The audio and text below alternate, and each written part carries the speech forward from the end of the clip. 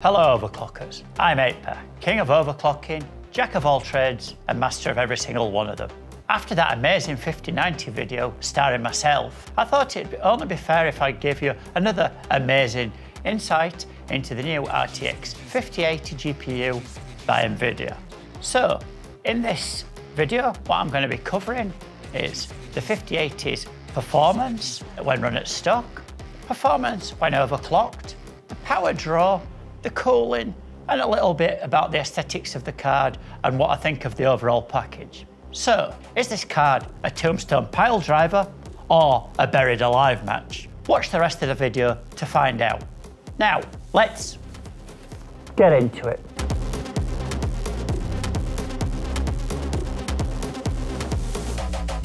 Okay, so firstly let's look at the design of this Asus TUF OC 5080, which I used in all my testing. This card itself, if you look at it here, you can see it's a full 3-slot design and it's a very beefy cooler. As it's become traditional now, it's got backplate on the back of the card, again to slick heat away from the back and ensure rigidity of the PCB.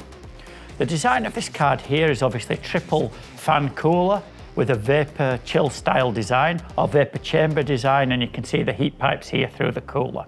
The overall aesthetic of the card, as you can see, is very black, which is good as far as I'm concerned, and there's not too much graphics on there that you need to worry about if you want to integrate this into any system. Because of the colour scheme, it will work well. Obviously the RGB then, if you wish to install software that's probably bloating up your system and enable all that, you can then colour scheme with the rest of the system. As far as overall cooling performance goes, you've got a dual BIOS, which gives you a silent fan profile and then a more performance fan profile. The switch for that being here on the top of the card. In this testing, all the time I ran the performance profile for obvious reasons. I want to show how good the card can be, not how it doesn't sound very loud. All this being said, through all my benchmarks, the maximum temperature under load with the stock fan profile on the performance BIOS gave 62.4 degrees stock on the actual core and 64 degrees on the memory, which is very, very good performance indeed. And you'd expect that from a full 3-slot cooler on a card of this size and a card of this stature. The card overall wasn't pulling a crazy amount of power, certainly nothing near a 5090, so again, you would expect the cooler to be totally fine. The noise of this card coming from the cooler when you maxed out everything in the performance mode was fairly silent. I mean, not totally silent, but you certainly couldn't hear the 3 fans running whilst you're running it, you know, through benchmarks above the sound of the 3 fans that had on the AIO. So would they make the sound of your system louder by installing this GPU? Probably not. And if so, only a slight amount. So again, that shows that the cooler is very efficient. So we've gone through a little bit about the cooler on this card and a bit about the aesthetics. Now let's move on to the RTX 5080 stock specs. The RTX 5080 stock specs for a reference card, the boost clock is 2617 MHz. This particular card here, the TUF OC, has a boost clock of 2730 MHz when you use it in performance mode on the BIOS. So that's another 113 MHz approximately over what a reference Nvidia design would have. And it just, that amount of extra clock, if you like, does give you a little bit more performance. The power consumption of this particular board was at a maximum peak when running all my benchmark testing, 318.4 watts at stock. So you would say like 45% less than the 5090 and more close to 4090 power consumption overall. The VRAM on this particular board is DDR7 and it's got a capacity of 16 gigabytes. The memory bus on this board is 256 in size in terms of the pipeline compared to a 512 what you've got on the 5090. And I believe this is what mainly lowers the performance when you compare it to 5090. This graphics card, however, discounting the bus, does have enough memory on board for gamers to have no trouble to run games in 4K if they wish to do so, and also for the professional to do reasonably large-scale rendering and AI projects, again, so that if they wish to. We've now covered the look of the card, essentially, the cooling performance, and then a bit about the specs of the card or what you can expect the boost clocks to be when you run the performance BIOS. All that being completed, what did I do next? Of course, I put it in my rig and started testing. The spec of the system I used to test this card was the Intel Core Ultra 9 285K CPU, and that was overclocked to 5.7 GHz on the P cores and 4.8 GHz on the E cores. The memory I had installed in the Asus Z890 Maximus Extreme board was G-Skill 8400 MHz, and I ran that at XMP. The PSU I used for testing was the 8-pack 2000 watt PSU with the adapters to allow it to connect to the 16-pin here on this 5080. I also, as usual, use my standard WD850SN drive with the latest version of Windows 11 and the most up-to-date drivers for testing this card. As far as overclocking goes, which we'll get onto a little bit later, I use the latest version of Asus GPU Tweak, as it's called GPU Tweak 3, which is compatible with the card and does allow quite a bit of functionality. When testing this card, I was testing it against 4080 for comparison, just to see how much it improved generation over generation. So that's enough of the old waffle.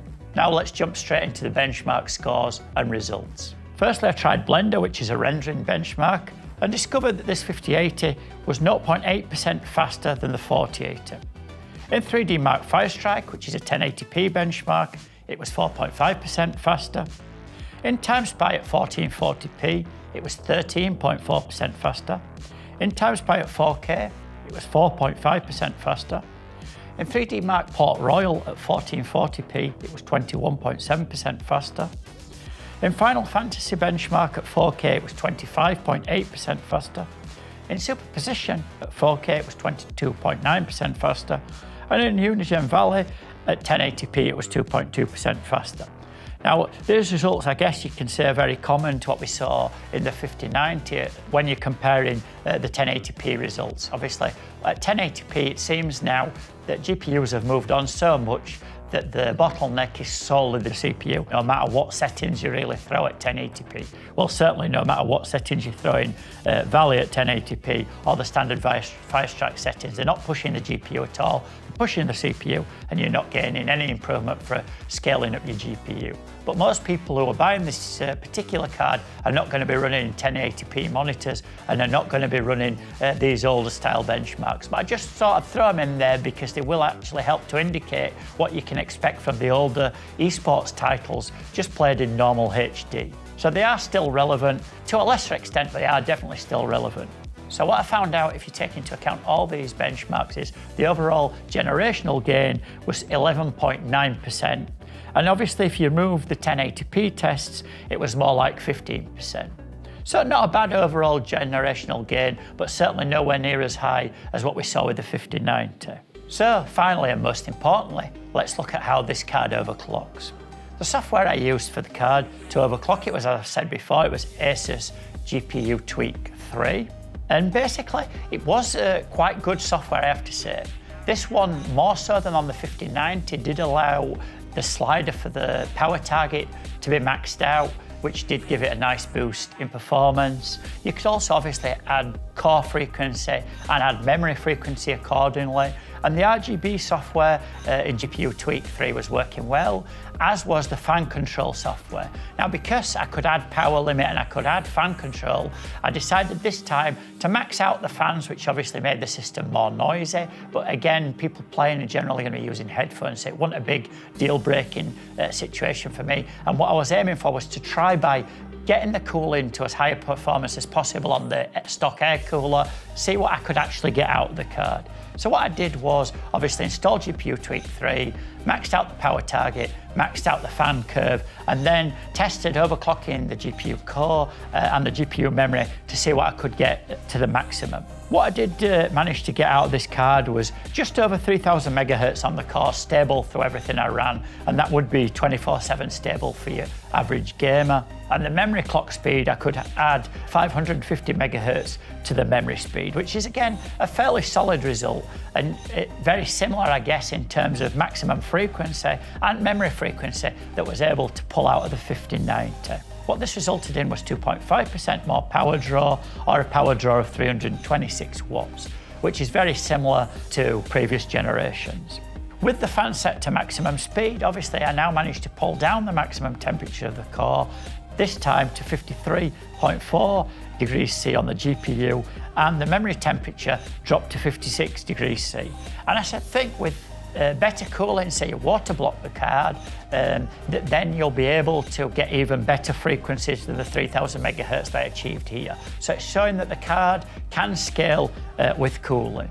Overall, when I was making these adjustments, providing I ran within the parameters we've discussed, I didn't have any stability issues, and the software, I have to say, was running flawlessly to make the adjustments. And of course, you could save profiles as well within the software so that when you boot up, your overclock's already enabled and you just get on with your gaming. So, what were the gains of overclocking the card versus stock? In Blender, the rendering test that I used to show ultimate performance of the cards in professional workstations gave a 3.3% improvement. In Firestrike, again at 1080p, we saw nothing, no surprise there. In TimeSpy at 1440p, we saw 5.1%. In TimeSpy at 4K, we saw 5.7%. In Port Royal at 1440p, we saw 5.4%. In Port Royal at 4K, we saw 5.6%. In Final Fantasy at 4K, we saw 6.2%. In Superposition at 4K, we saw 6.15%. In Unigem Valley, again this is 1080p, we saw 1.7%. And finally, in Luxmark / Realbench, we saw 4.5%. So, with all those benchmarks taken into account, we saw the overall gains of overclocking at 4.4%. And that's obviously including the 1080p tests, which we've already said are not really that legitimate here. What we did see then, if you discount the 1080p tests, is an overall improvement for overclocking of around 5.5%. So anything over 5% for free performance, not bad at all. And overall, the card was very easy to set up, very easy to overclock, and very easy to come to a conclusion of where the maximum clocks lie and how best is to run the card for stability. So, in conclusion, what are my thoughts on this Asus TUF 5080 OC edition? Well, in general, I really like the card. The cooler is working very well. The aesthetic of the card is also great for my style of systems, or the style of systems that I would put it into. And it's also very good for pretty much any system that is black or monochrome or this kind of dark styling.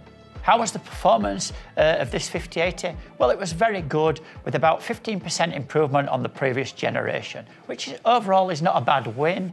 Obviously, as I pointed out earlier, it's not quite as much as you got out of the 5090 by moving generation to generation, but the uplift in price is obviously less, so you can't quite expect that. How was the overclocking performance of the card? Well, the software worked flawlessly, which was great. I was able to adjust the fans, I was able to adjust the power target and everything with the RGB, and the aesthetic was working well, which is good. And also that managed to get the card up to over 5% of extra performance from stock. And again, this is free performance, which is, you know, something that any user could possibly tap into, and they can boot this from when they first boot using the software and just get on with the gaming. It's very unobtrusive. So great performance with the software, great coding of the software there by Asus. And like I say again, the card was fully stable, so worked really well. In my opinion, obviously the 5080 is a good generational improvement, if not as good as the 5090. Now, with this not being a flagship card, it won't be included in our absolute upper echelon of systems, that being, of course, the 8-pack kit, but it will be included in many of our other systems and our pre-builds. So if you're interested in those, of course, check out our website and get your wallets out. And finally, don't like this video, don't subscribe to our channels, and don't waste your time checking out any of my social media. But do, however, watch my video on the 5090. That's a BAFTA nominee in the making if I ever did see one, and one of my finest pieces of work.